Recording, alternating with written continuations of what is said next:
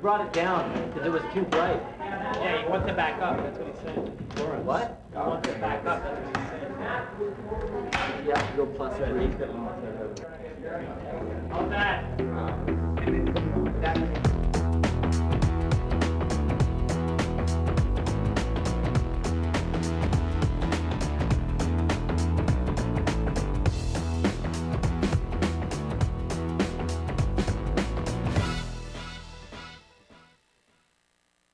I think passion and technology come together when there's an application. As soon as you find out about printing, or you find out about photography, or maybe some two-way communication you can do with the grandparents and kids, you get passion real quick. Dave Chalk Connected is brought to you by TELUS. The future is friendly. When I do anything, I gotta be really passionate. I'll admit, I was a holdout for digital cameras for probably 2 years. I mean, I talk about them, I know about them, but I was so used to the way I did things. And one summer, I borrowed Mike's digital camera and took a bunch of pictures, put them on my notebook computer, started to do the playback, and all of a sudden, I was transformed. I hooked it up to my printer, printed a few out, and like anything, the moment you are into it, you are into it. And that's what I tell people. You'll know when that time is right. Take the picture, try it, and you'll never go back. Okay, this is good, I'm ready, but I just need to know where this one's going to be used. Nick? Yeah, it's a DVD digital starter kit. People want to learn about digital kit. Okay, I'm good, let's go. Okay, marking.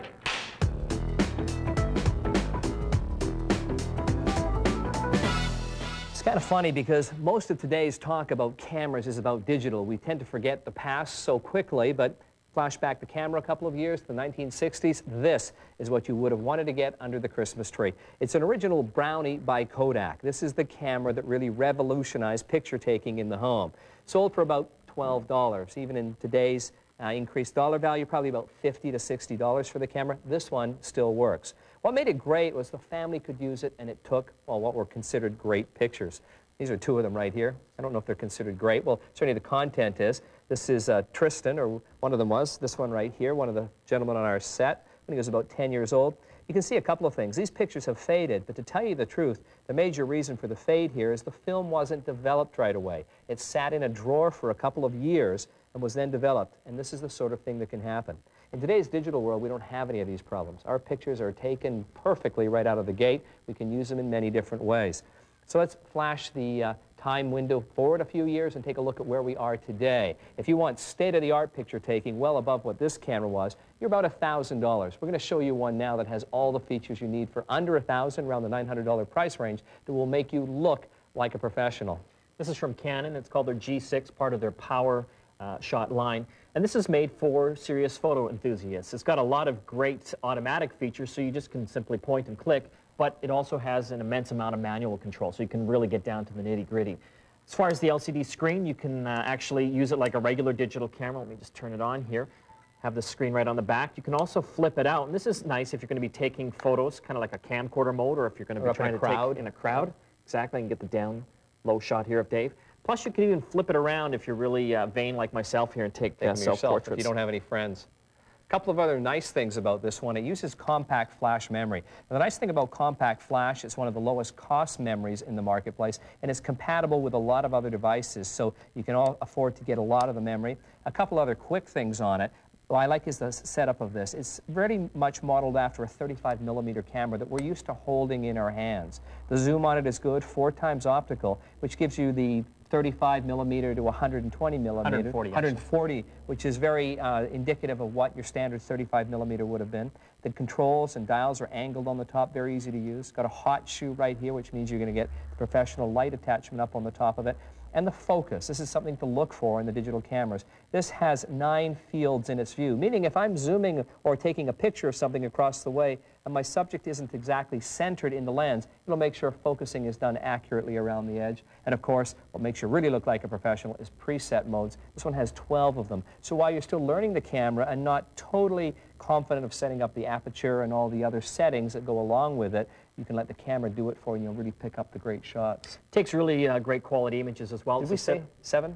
7. 7. Here's what you get out of a 7.1. 7.1 megapixel camera. Take a look at that. This is when you're getting up to the 8.5 by 11. These are really high resolution. You can see the detail on this rose. And around 7, you've got all the resolution you need. Well, people always ask, do you really need that many megapixels? Well, you do if you're going to blow up images or if you're going to crop images. Maybe you've taken a large scene, but you want to zoom in on a particular person. And that is a real key thing. Let's say, for example, you've taken this shot here, but you'd really like to use this portion of the rose. You can now, with a 7 megapixel camera, go in, clip that, reprint it again in this size, or maybe blow it back up, and still have a pretty good picture from it. It's also got a built-in image processor, so you can take the pictures quickly. That's one of the things, you know, with older digital cameras, they didn't take them fast enough. Now you can click away with this. And it's also got special scene detection. Believe it or not, this camera has a built-in database of thousands of different scenery images. So now when you're taking pictures, it'll automatically reference those to make sure that you've got the best quality picture. And it's kind of cool because if it's a flower, if it's a scene, if it's a building like this, it uses its database to tweak the image. So as a final word, if you're still using your Brownie and you want to step up a little bit here and you are looking for professional quality imagery, take a look. A lot of wonderful cameras out there. And cut. Cut. You got it? Good. Very nice. Beautiful. When you go shopping for a digital camera, there are plenty of options to consider. The most important things to figure out is what you want to be able to do with your camera and what you want to spend. This will help you narrow down the range of cameras to choose from. Once you do that, you're nearly there. For some people, simplicity and portability are the two most important features. If you do a lot of traveling, or you just want a camera you can take with you wherever you go, size will be an important factor. If you want the ultimate in portability, don't let yourself be seduced by a large camera with a lot of bells and whistles you know you'll never use. And if you're an aspiring professional photographer, don't think you'll be satisfied with the tiniest camera on the market, because you'll probably find that it can't do everything you want. When you find a number of cameras that offer basically what you're looking for in the price range you want, then compare the specs. Things like megapixel resolution, optical zoom range, battery life, data storage format and capacity, and of course, read reviews. In the end, you should be able to pick a camera that you'll be more than satisfied with.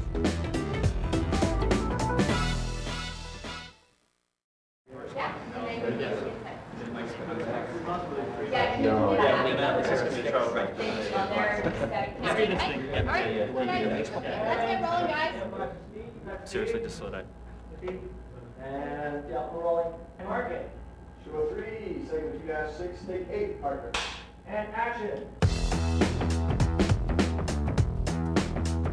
Well, there's no doubt that mobile phones really have brought us all closer together.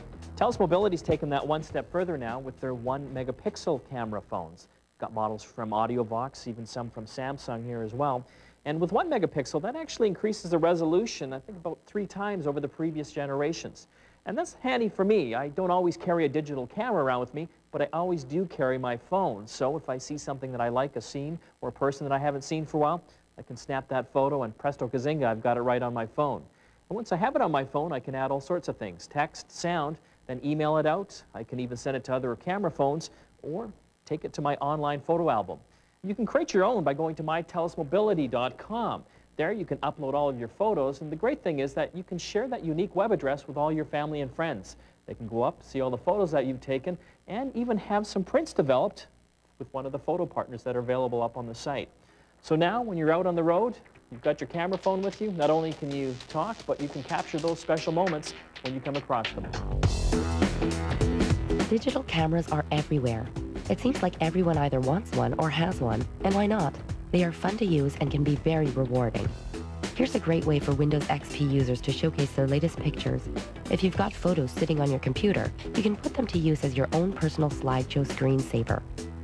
Find the pictures that you would like to have shown and make sure that they are placed into the My Pictures folder that resides in your My Documents folder. Now right-click an empty spot on your desktop and then click Properties. Choose the Screensaver tab, and in the Screensaver list, select My Pictures Slideshow. Use Settings to make any adjustments, such as how often the picture should change, what size they should be, and whether you want to use transition effects between pictures. Then click OK. Now your screensaver is a random display of the pictures taken from your My Pictures folder. Your photos don't have to just sit on your hard drive taking up space. With a little creativity, you can come up with many ideas to put them to use. You know, I was out a little while ago, and we were at this party, and people start talking about their kids, and of course you want to show all the pictures, and they're all out on the table. And I reached for my pocket, and I thought, I forgot my wallet. And I go, no, I don't have any. And all of a sudden I remembered my camera phone was in my pocket, and just earlier I had taken some pictures of the kids, and I was using those wallpaper savers, so when the phone rings, so I had the most current and best pictures of anyone, as it turned out.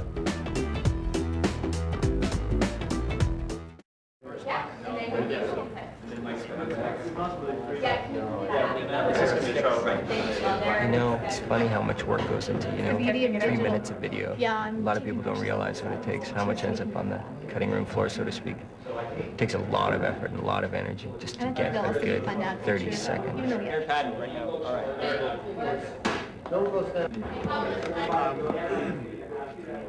one in your pocket. We don't need it.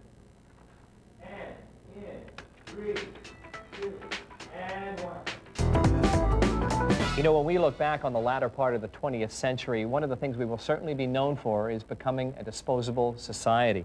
Take disposable cameras, for example. Popular Science recently estimated that 200 million of these are sold every year. By the end of next year, it could be up to 225 million. Sad when you think about it, because far too much goes into landfill. Well, who would have thought that digital cameras could have helped put an ebb to this growing trend of disposable devices? This is a new disposable camera, but let's say more than that, it's recyclable. Mike, let me file this one where it belongs.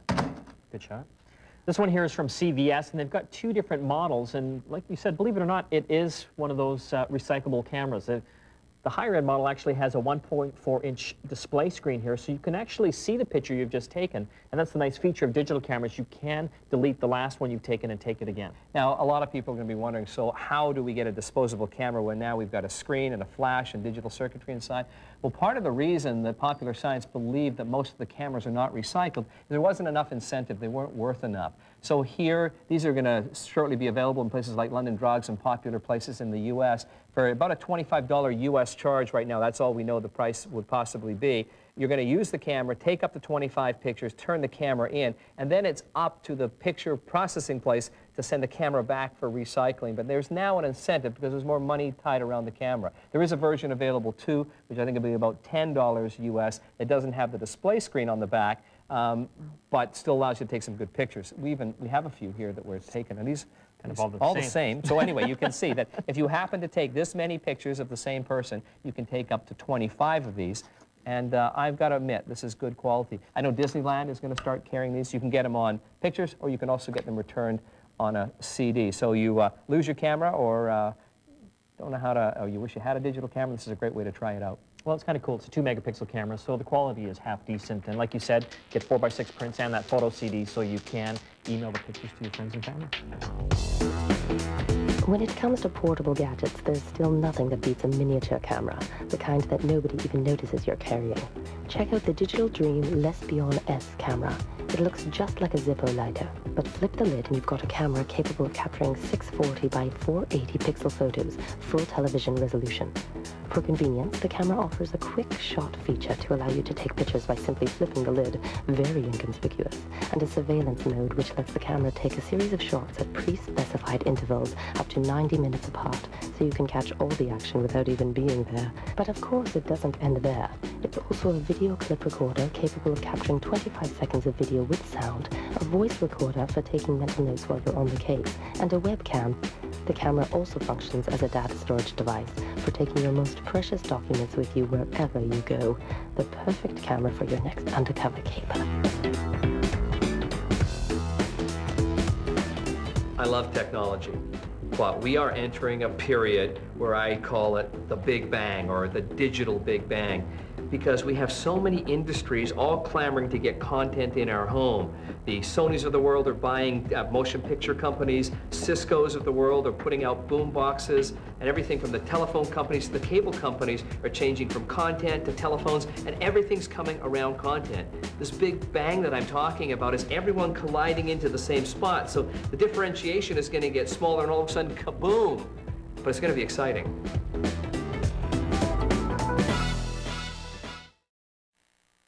You want a shocking thing that happened to me? I had one happen. We were doing a live show, Mike and I remember this one time he had to take this trip to England. It was going to be the first time I had to do the whole show by myself. We were using this resuscitation device that brought supposedly people that were dying back to life, and I went to zap this thing, and all of a sudden I felt a little bit of the shock. So I thought, okay, what if it killed me? I go down behind the counter, and everyone, I hear a gasp on the set, oh my God, he's dead. But we're on live TV, so everyone had to stay quiet to see if I would come back to life, and I was just tricking them all. Well, we always have one of those moments where we'd love to die on television, and I just had it.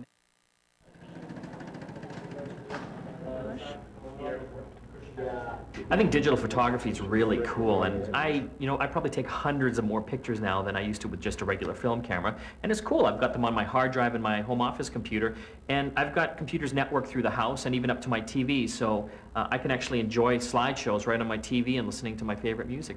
It's super cool. Can I get everyone else in their places, please?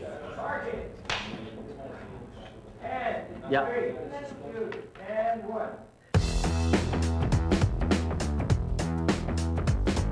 Well, here's a camera you certainly wouldn't want to dispose of. It's from Casio. It's a sub $500, brand new on the market. Lots of cool features. Before I go into it, I'm going to let Mike explain it. This is one he's been using, and I think he loves it.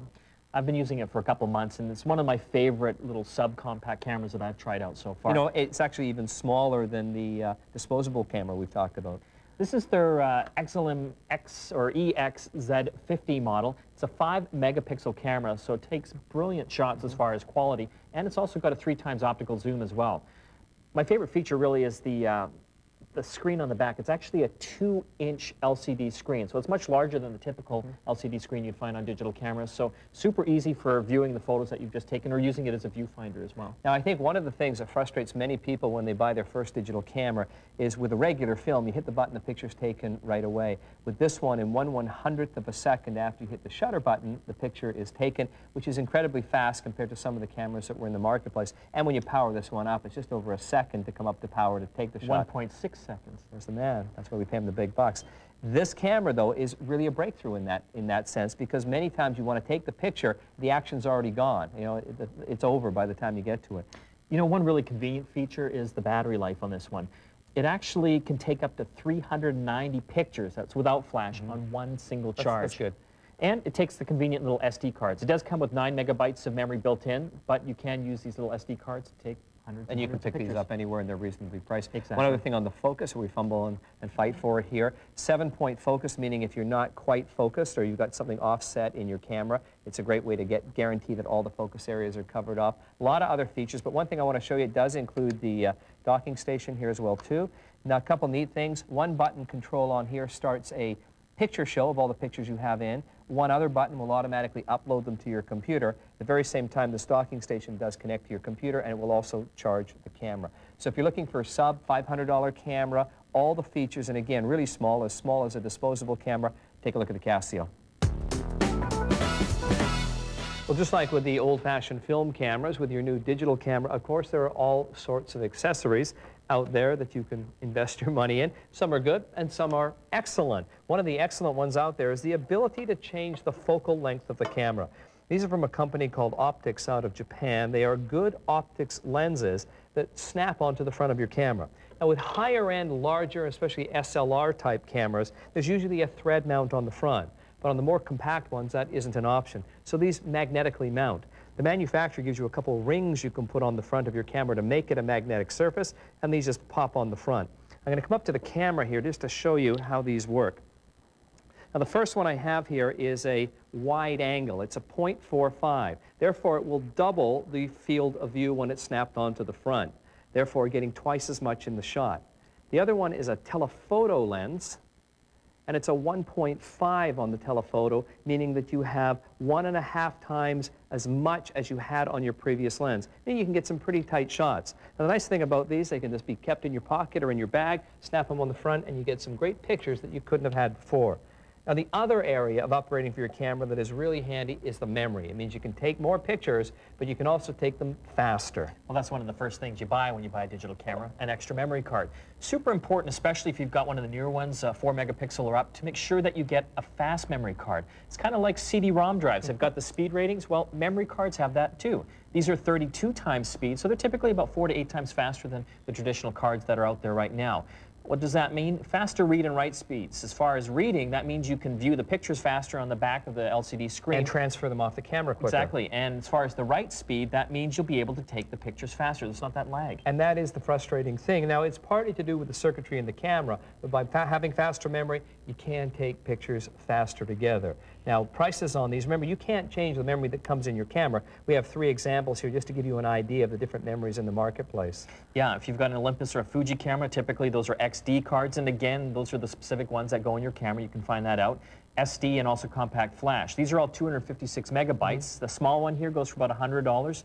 The next size up, the SD cards, typically the price range right now, $90. And when you get to the compact flash, these go for about $70. So they're cheaper, but they're also one of the fastest out there right now. So you want higher capacity to take more pictures and speed enabling the camera to go quicker. And if I didn't mention it, these pop-on lenses start around $80 Canadian. Good. All right. You know, as far as public speaking and actually talking to people about technology, I really enjoy doing it. You can probably see in the show, and if you know me personally, I love the gadgets. I love seeing how I can use them in my life. And if I do find something that works for me, I love telling people about it. If I could only give people one tip of something that they could do with their digital camera to make their life better, it's no question, because the thing I cherish most in life is time, and you can never get it back. Take pictures, take hundreds, take thousands, take millions, fill up a whole hard drive, because they're digital. They live forever, you can share them, and when you look back in a couple of years, you think, oh my God, I wish I'd taken more. And I'm someone who does take thousands, so believe me, take as many as you can. Dave Chalk Connected is brought to you by TELUS. The future is friendly.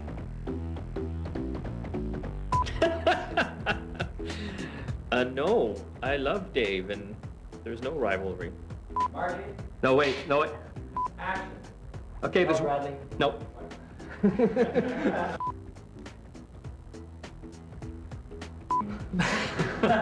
think that's good. Yes. It truly is disposable. Throw. Over. Good shot. Well, I would like to think that I know a lot more about technology than Dave does. Don't tell him that.